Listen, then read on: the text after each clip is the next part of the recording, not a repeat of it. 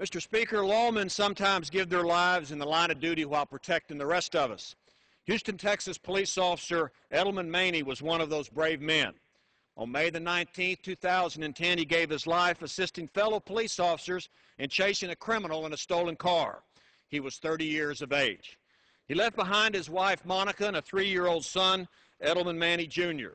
He grew up in Houston, Texas, and was one of 11 children. He served as a Houston police officer for just 7 years. Officer Maney was greatly respected by his fellow peace officers. And when the Texas Medical Center used over 100 units of blood in an hour-long valiant attempt to save Officer Maney's life, his fellow police officers stood in line and raised enough blood to replace all of the blood that was used to try to save him. Captain Victor Rodriguez, Officer Maney's supervisor, said he was the kind of officer who didn't say a lot, but his fellow officers knew they could always count on him to be there. Mr. Speaker, we are all able to go about our everyday lives because of officers like Eydelmen Maney.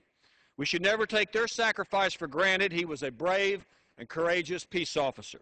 Every day, the ones who wear the badge place their lives between us and the lawless. Officer Maney was one of those lawmen. He was one of Houston's finest. And that's just the way it is. I yield back.